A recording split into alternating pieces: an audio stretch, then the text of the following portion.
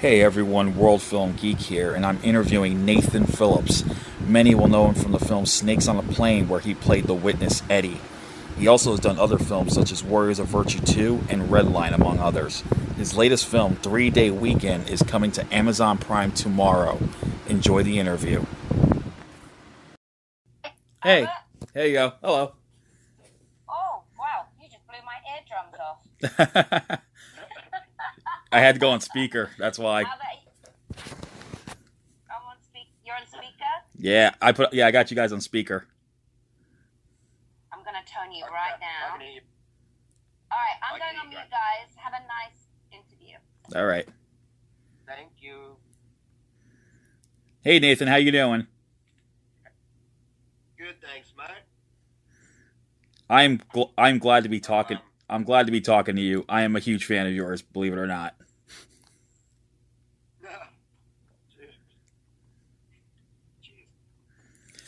So I saw 3-Day Weekend, and I was blown away with what I saw. The whole movie was brilliant. I felt like I was watching like a puzzle Rashomon type thing, and it worked out really well. Yeah, I was pleasantly surprised because it was one heck of a puzzle. So how'd you get? Dialogue is quite intense. So my first question is, how did you get involved in the role of Schnapsy? Well, Phil Harder, who it was a dear friend of mine. He was a music producer and like a friend of 15, 20 years of me living in back and forth in Venice Beach, California. And he's friends with Wyatt and Megan, and he set us up just to have a meeting. And when Wyatt told me he was a Capricorn and that I'd be filming, oh, that's me having a laugh because Yeah. I'm a Capricorn too. That's on. But no, I just love the concept. We had a coffee. We have a lot of similar beliefs. We love baking. We love cooking. We love food. We love books. We love film. His wife, who's his producing partner, Megan, was delightful and very charming. And I love a small kind of intimate little film, like kind of similar to some very successful films I've made in the past. So I figured the alchemy was possibly there to make gold, and I've always wanted to see Minnesota, so it was a great opportunity to get out there, and it was just a no-brainer. It was, just to be able to live on a lake and fish and pretty much have hot baths and steam rooms on the lakes. It was so enticing. And then, Morgan Krantz and Maya and Scotty. I mean, that was just a good mix of people. And I love Morgan. He's kind of like, I kind of found him like a Mr. Bean meets Peter Sellers. He's like a Rowan Atkinson. Yeah. And I think if he could comedy, it would work. You really. Yeah, now that I can see it, I do see that. I do see that resemblance. That's like perfect. Yeah, if you put him in a turtleneck, he doesn't look like for him. He doesn't have to add to it. It's funny. So I got to talk. And then Maya, Oh yeah, Maya's amazing. I got to talk to her just a couple days ago, and she praised you so much and how well you two work together. Yeah, well, we lived together too, so it was great. We were like one big family. So, what would you say was probably the most difficult thing about shooting the film? Just that the director knew what he was doing. Because the script, I read the script and I still was confused, you know what I mean? And it's one thing to have a blueprint, but it's one thing to have a treasure map, but you got to make sure there's an X somewhere. There is treasure. Mm-hmm. And he was promising me that that would make sense. So I just had to trust him in that way, because there were so many elements. My head was I was confused because with the text messaging and the time, the narrative temporality being, and then the different protagonists' perspectives, then giving us information at different in different acts, if you will.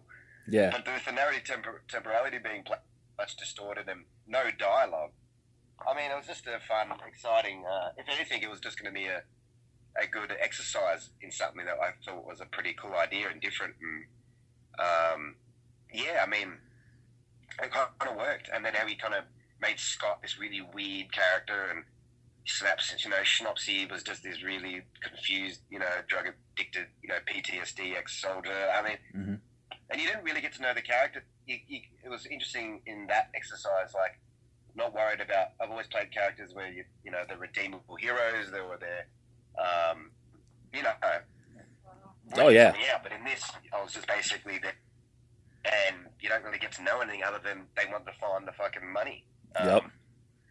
So yeah, it was a very fun exercise, and I'm just glad that it actually had cut together, and he's made another film, and people seem to be receiving it well. That love Yep. kind of offbeat.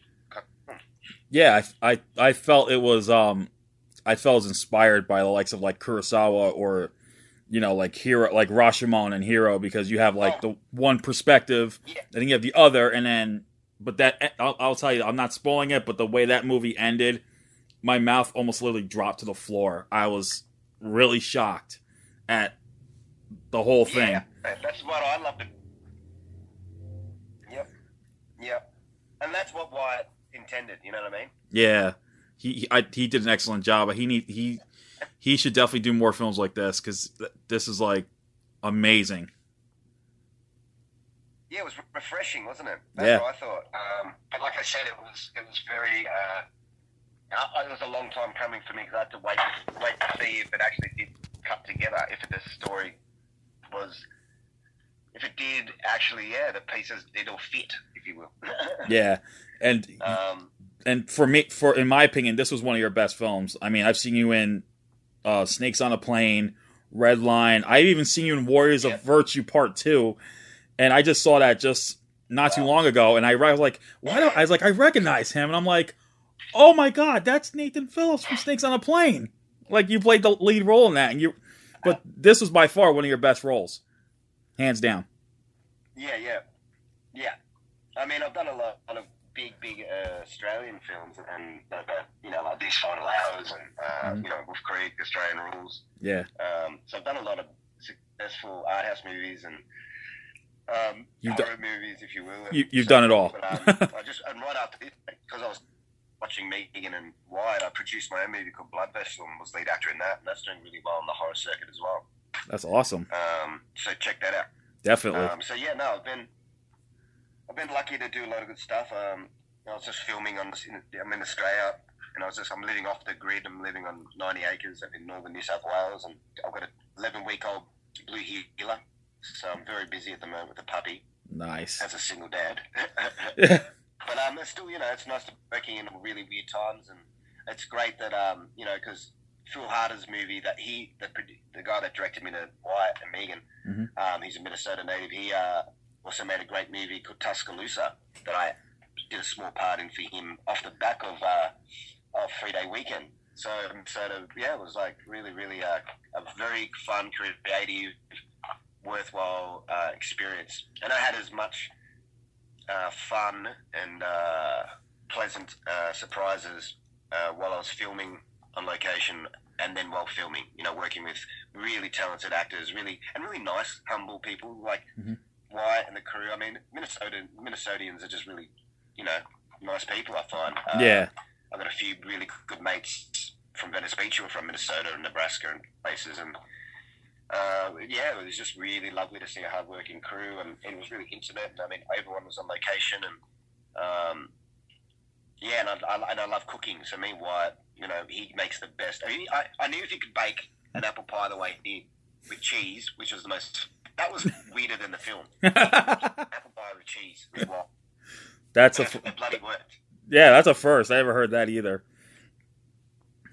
Yeah, it's a real Scandinavian thing that they do in Minnesota. So, I mean, if Wyatt can bake a bloody great pie and make great cocktails, I'm thinking the man can make a good movie. So, I'm just really happy for him, and I do hope he and his beautiful wife get to make more movies. And just it's nice to do something different. That's awesome. It's refreshing. Yeah, I think Maya said when I talked to her, she said the most difficult thing for her was she had to wear the same clothes for like a full month, like throughout the whole shoot.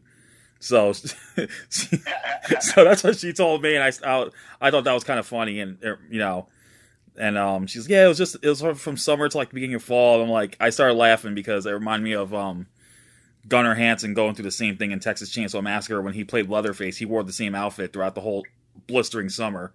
So she said she was relieved when, yeah, so she felt relieved when she got to change clothes after all that shooting. I don't know if you had to go through that, but yeah, but I wasn't working as much as mine, so I got to do a lot more. I got to wear my own clothes a lot and do a lot of fishing and, like I said, take it out of houseboat, and a lot of hiking and stuff. So I was pretty lucky with my schedule. Nice. So finally, with film and TV production, I know you're currently off the grid, but are there any new projects that we can look forward to in the future? Well, Blood Vessel's just been released streaming. Blood Vessel with Robert Taylor.